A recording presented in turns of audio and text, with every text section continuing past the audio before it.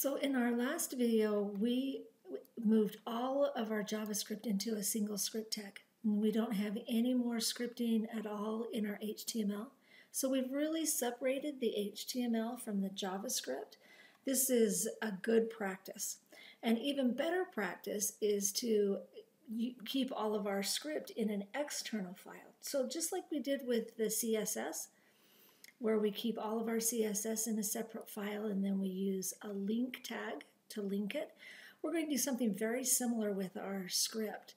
So we need a new file, and we're going to make this one. I need to save it as a .js file.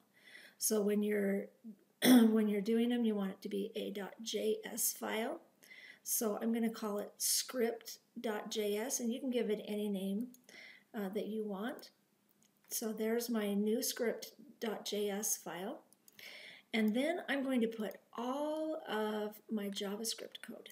So I'm going to take all of that out and put it in this file.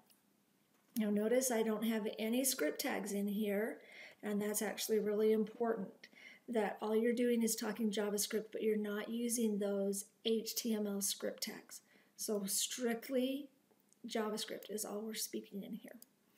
And then inside here, inside my HTML file, what I'm going to have is an empty script tag, and then I'm going to put an src attribute and say go get any content in the script.js file and put it in here.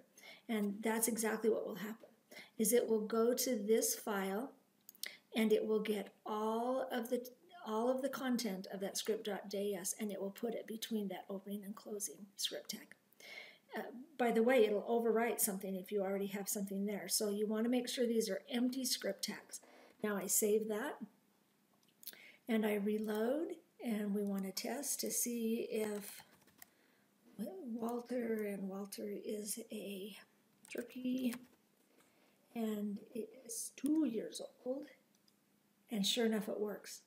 All right, so our function is still working, but we have separated it entirely. So we just have an empty script tag that identifies the source, and we put all of our JavaScript then inside a separate external file. And this way we keep our JavaScript separate from our HTML.